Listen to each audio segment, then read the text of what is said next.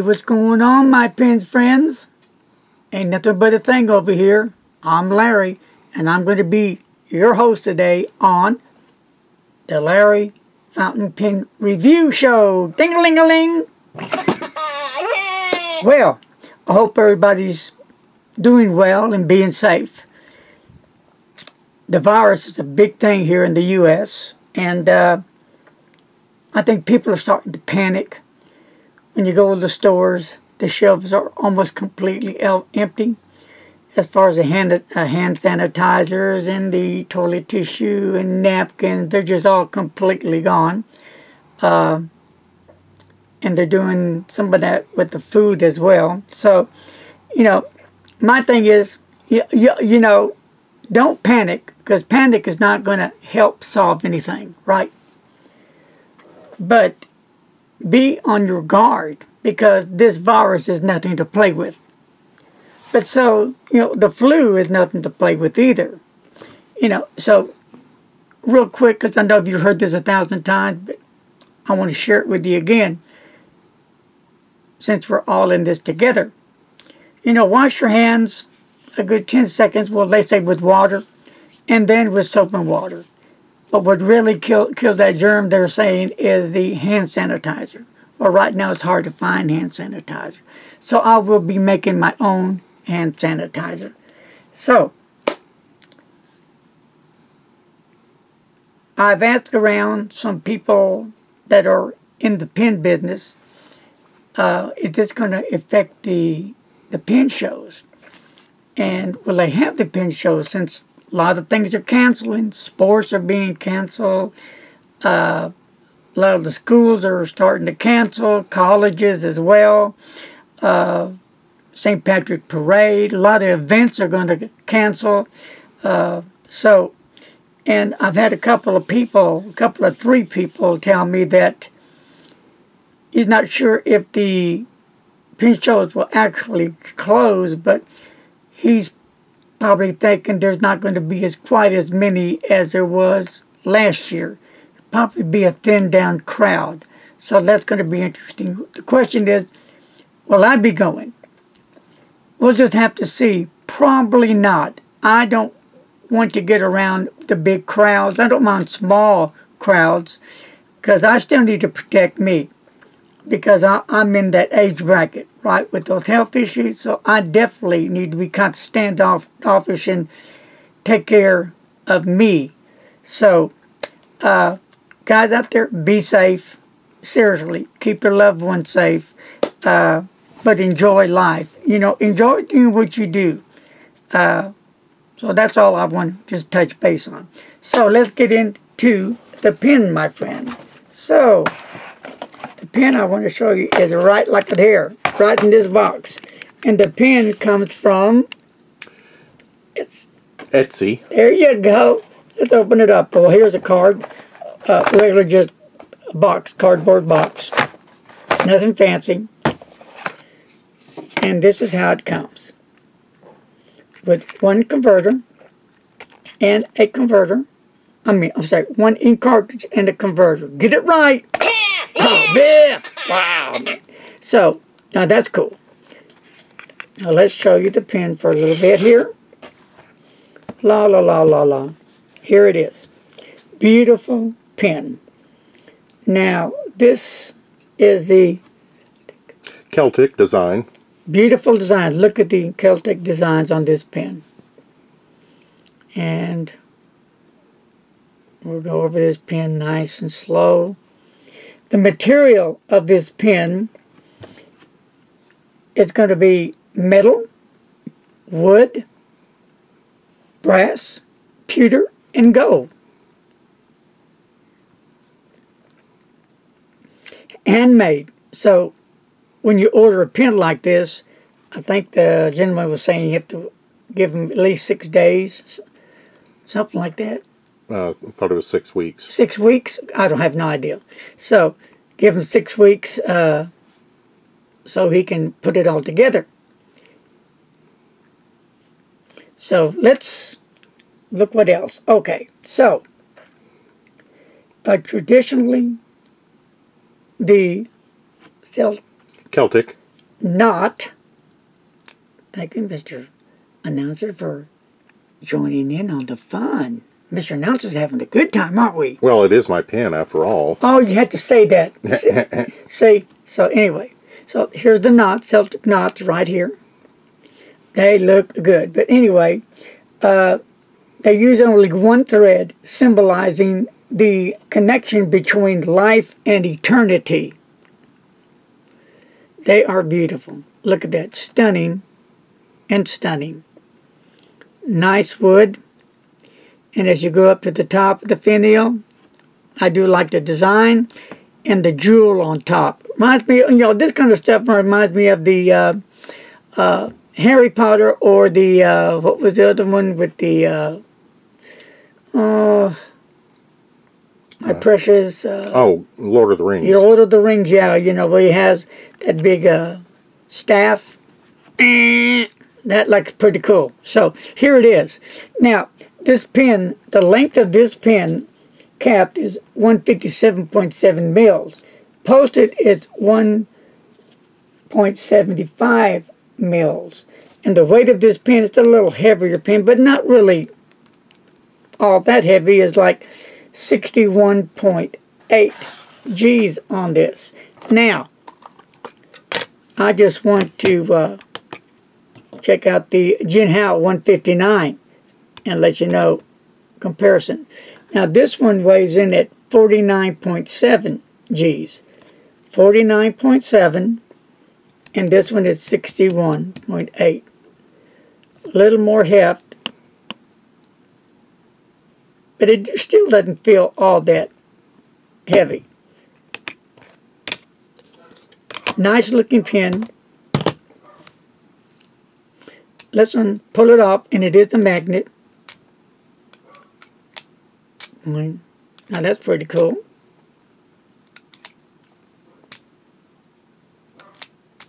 So let's, down the barrel here, there is a slight step off. It doesn't have really a big grip, so, because I hold my fingers down right here, so it's going to cover up this whole section, grip section right here. And some people with larger fingers will probably have to hold it right here. And the nib on this is, looks, it's not a real, yeah, it's not a big nib. And I think this nib could be a medium nib. I'm not sure.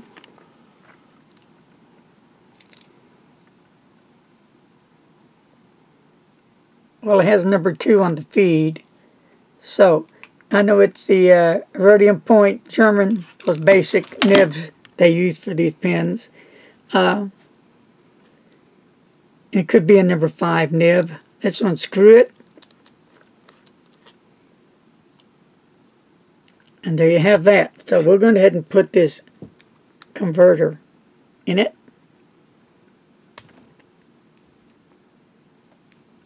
Now that's in there nice and securely. And we're going to ink this baby up with some Monteverde Sapphire ink. So let's go down the barrel real quick. And it kind of stays the same all the way through as far as the girth wise. So let me get this going on,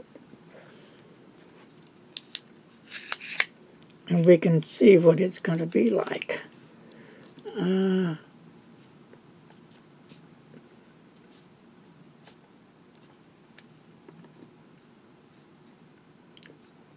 13 points. 13.5, right in about here is the widest on the barrel. And we'll go to the cap.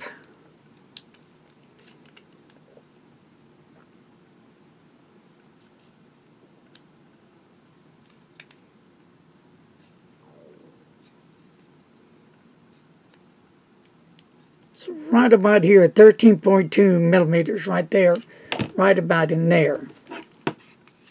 Now, one thing about the pen, you're going to have your cap, it's always going to be kind of loose and turning. Or, you know, some pens, like Jinhao, it's a screw-on, and it's not going to turn. Or let's just say your Lamy Safari, you can turn, but there's not a whole lot of play in that. Where this one, is a whole lot of play, but it's not going to come off until you do that. Now, does the pin post? Well, you see this end right here. And that's also a magnet. And as you see, the knob at the end of the barrel turns the whole section round and it comes off bound just like that. So, and this you can pull the pin completely, take it out completely out if you choose to.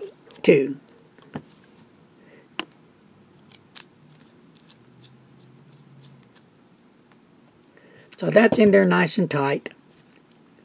And again, it's got a good magnet on the end there. Nice suction on that, yeah. Good magnet. It's got a nice, powerful magnet on it. Nice looking pin though, overall. Here's the Celtic, right there. Bam. So let's do the Jinhao 159. Of course, the Celtic is a bit longer, but then the Jinhao 159 has more girth to it though. Let's shoot this against the Lamy All-Star.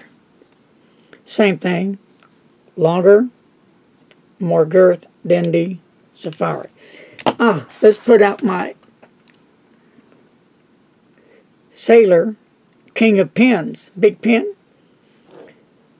Itself is a little bit longer than the King of Pins, but looks like the King of Pins has a bit more girth than the Celtic. What do you think? Yes. Last but not least, we'll put the Mont Blanc JFK against it. And it's going to be about the same. The Celtic is a little bit longer, and the JFK has a little bit more girth than the Celtic does. So it's interesting, okay, how pins match up. So it does use standard cartridges as well, short and long, I believe it's set. So that's that. For those who like using a cartridge. So let's see how this pen writes, because that's what I am always interested in. And we're going to go ahead and ink it up.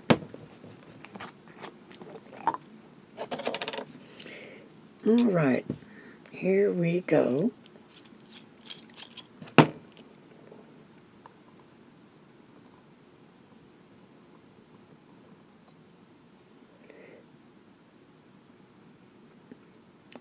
Go. Bum, bum, bum, bum, bum, bum, bum, bum, bum, bum, bum.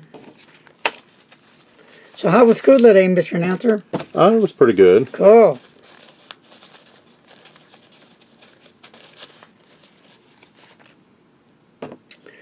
All right.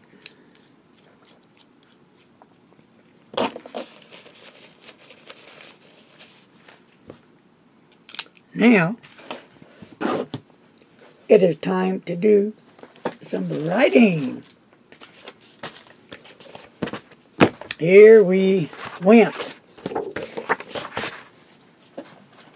All right. Celtic Wood Turned fountain pen, classic wood. All right.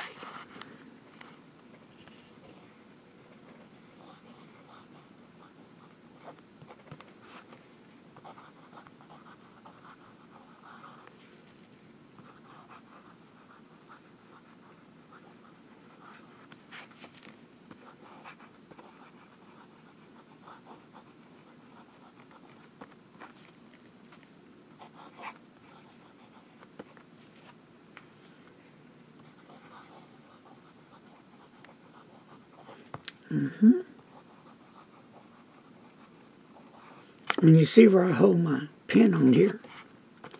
Now, not a bad nib.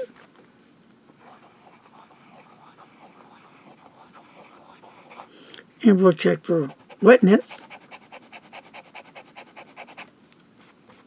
It's not a very wet nib.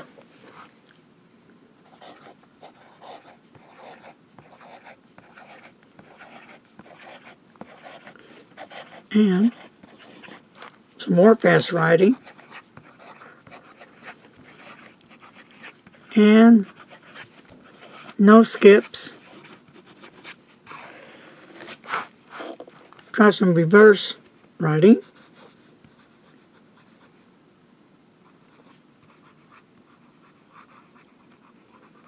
Mm-hmm.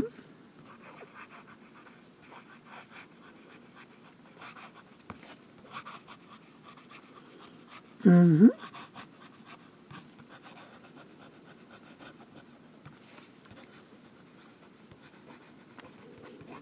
And do it a little faster. And it does do well for those who like to do reverse writing. Downstroke and the cross stroke, about the same. So check for wetness again. Now that's a little bit more juicier there. Much more juicier. So let's try this again for wetness. I'm getting a lot more wetness now.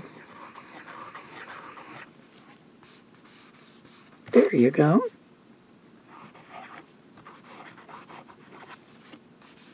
Well, as you saw up here, it wasn't wet at all. It's kind of dry, which is boring to me. But then down here, it has picked up now. Now it's starting to have some more juice to it, and I like it when it's like that. Now this is going to be wet.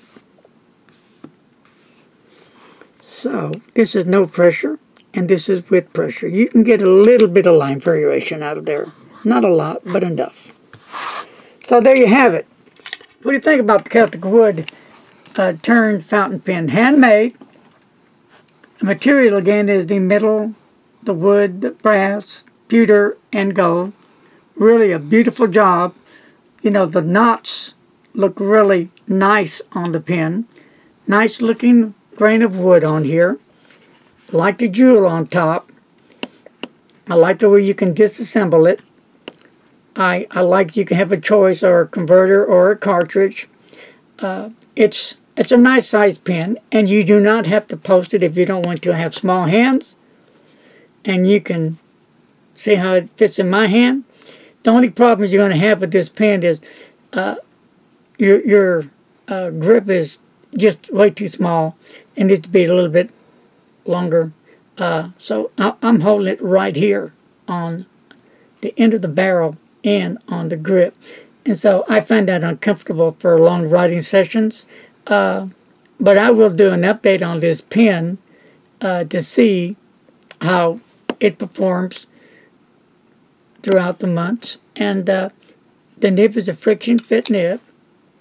And there you have it.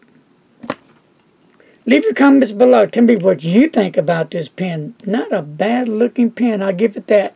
Well, that's going to wrap this one up for now. Until our next meet, God bless, be safe, and remember, please don't text and drive. Bye-bye.